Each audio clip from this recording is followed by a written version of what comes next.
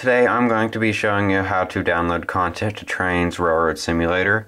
Today I'm using a Tainz 2012, but this applies to all years of the Tainz simulator. I'll start off with downloading from Tainz download station.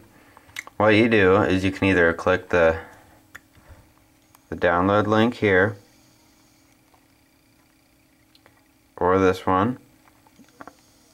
In this case I'm going to be clicking on the top one and clicking the OK, and here it'll pop up in download helper, as you can see up in the left corner there, right there. I'll click the start button and it is starting to download. As you can see, the blue mark is going to slowly move across the screen.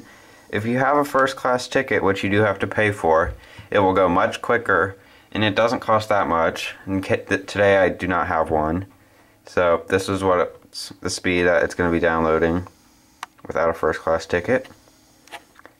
While we wait on this to download, I'll show you how to download from a site that's not that's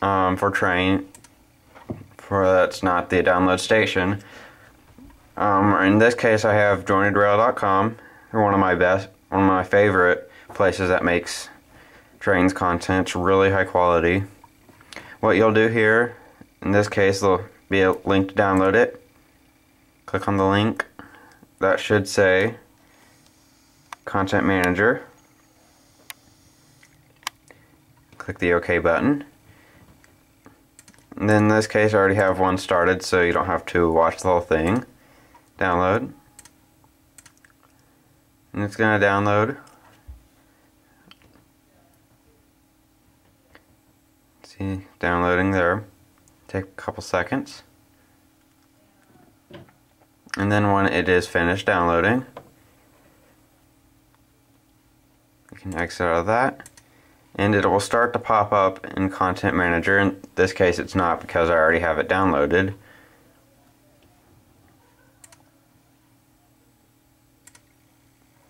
But it would download to the download station, or download to the download helper.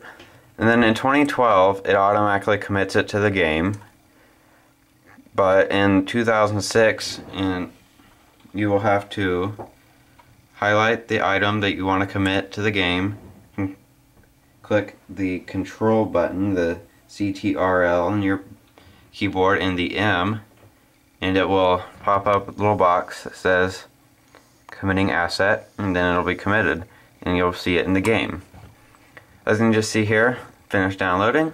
It's refreshing, or not responding, but there we go. And now that item is downloaded to the game. That you can see it's finished downloading by the little check that's appeared there. And also, while I'm showing you this, I'll show you how to install content that might be missing an asset or something. This isn't missing one, but I'll just do this one here. It'll have, if it's faulty, right there it'll have a little, that'll be red, telling you it's missing something. So what you do is you click on it, drag it over to here, click the start button, and it will automatically download the missing dependencies, and it should, if in case it's not working in your game. That's how you download and fix stuff in Tainz 2012 in the Tainz Railroad SImulators. If anyone have any questions, leave a comment down below and I'll respond to them as soon as I can.